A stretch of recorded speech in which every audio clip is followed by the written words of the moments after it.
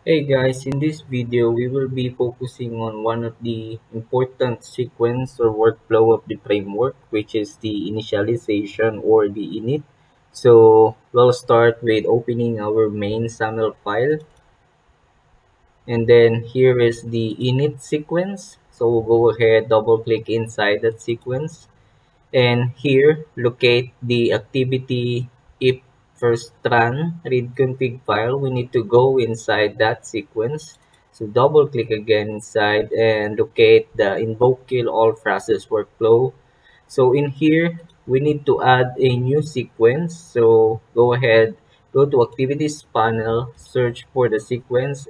Okay, here. So once you get that, just drag that below the invoke kill all process. So it's much better if we can rename the sequence. This should be what name can we assign here?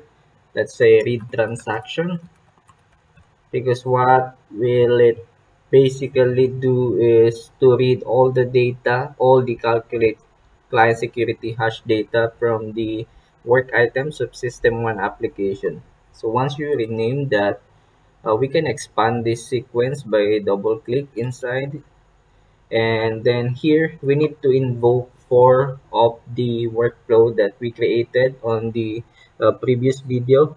So we'll start with invoking the System1 login. So go ahead, go to your project again.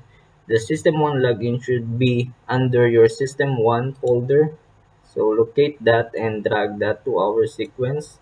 And before we proceed on adding the next workflows, make sure to bind all the argument required. So for this one, it should be okay. It should be config in here, and system1 URL. Make sure to add to string, else you will have an error. And this one will be system1, oops, credential and to string. So hit OK once we completed that. And the next workflow that we need to invoke is the navigate to work item. So again, that's under the system1 folder. Just drag that in here. And this does not have any arguments, so we should be good on that. Next one is the extract data table. Okay, and we have here one argument. So the out data, we need to assign that to our transaction data. There you go, and hit OK. And the last workflow that we need to invoke is the system1 dot close or system1 underscore close. Just drag that in here, and again, this one does not require any argument. And we need to have a one variable that will contain all the calculate and security hash data. So to do that, go to your variable panel. Now we need to add one variable. Let's name it work item list. I'll just use WIList, and the variable type of this variable should be an array of data row. So here, select for the array of, and then select data row. So if you don't have that available, just click browse for types, and then here search for data row, and you should be that. Double click that, hit OK, and should be good. But this is important, guys. Make sure that you're paying attention in here. As you can see, by default, the scope of the variable that I created is only read transaction or under read transaction, meaning that this variable is only accessible within the sequence, within the read transaction sequence that we created. So outside that sequence, it's no longer accessible by the other workflow.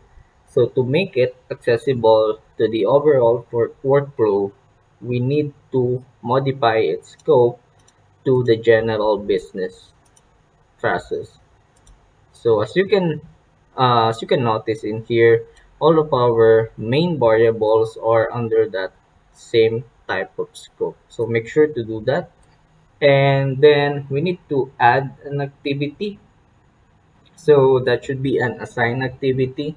So go back to activities panel, search for the assign, should be hit, and then drag it in between extract data table and system1 close. Okay, so we need to assign all the calculate client security hash data to the WIList variable by filtering the extracted data table. So to do that, let's go to these properties and expand the value box or text field. So to filter the transaction data, it should be like this. That excuse me. Select type should be WI5. That's based on the guideline if you will check, and status should be equals to open. So take note of the what they call the special characters that I am using, the double quote, single quote.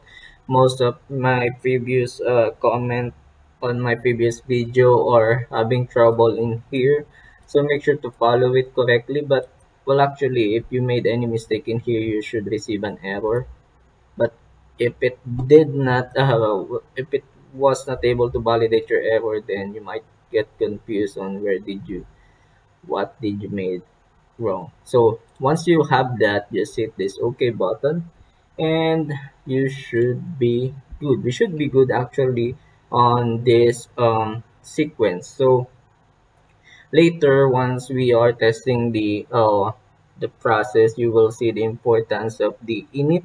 So we need to have it configured before we proceed on the next workflow. As you can notice, I am following how it was designed on the framework. So you will not get confused on how things get done.